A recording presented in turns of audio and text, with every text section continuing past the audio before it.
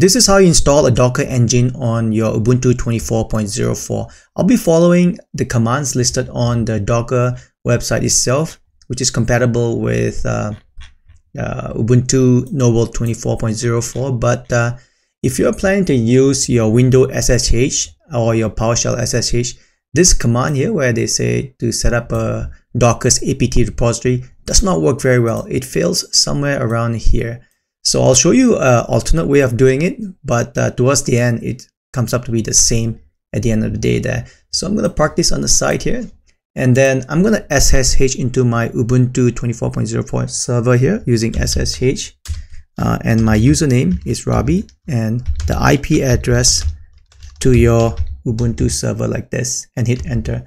If it's the first time connecting to your Ubuntu machine, you'll be prompted with this. So simply type yes, and then the password you have to enter, and then you'll be logged in as yourself. As you can see, the prompt here is green, which means you're not a super user. In order to log in as a super user, you say sudo su, and then you log in as a super user, or rather root user. Let me clear the screen here like this. Next, you'll be updating your apt package using this command here. So basically, you update everything that's installed on your Ubuntu machine at the moment here. This might take a bit, but I've already run my apt-get previously, so mine goes relatively fast.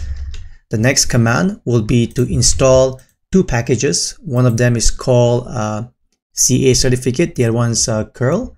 If you're wondering what CA certificate does, it provides a set of trusted CA certificate used to verify your SSL and TLS connection, because if you're trying to pull repo from Docker Hub, they use HTTPS. And the curl, of course, you can use a curl command if you have installed this curl.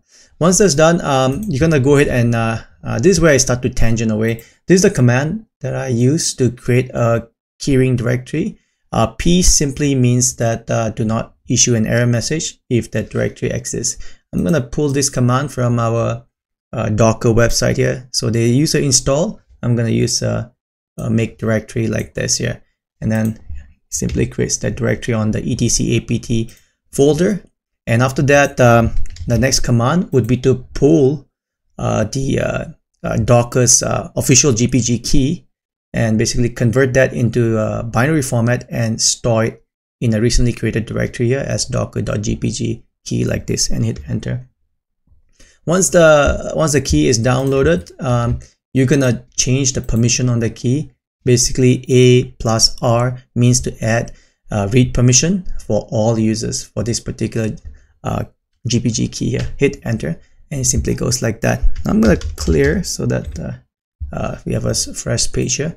Now we're gonna, next command we're gonna do is to add the repository to the apt source using the key that you have just downloaded from the Docker's official website here. Once that's done, let me clear the screen here. The next thing you have to do, you have installed a series of packages. You have done a few things here. You downloaded the key. It's always best to go ahead and update and upgrade your packages. If you hit enter here.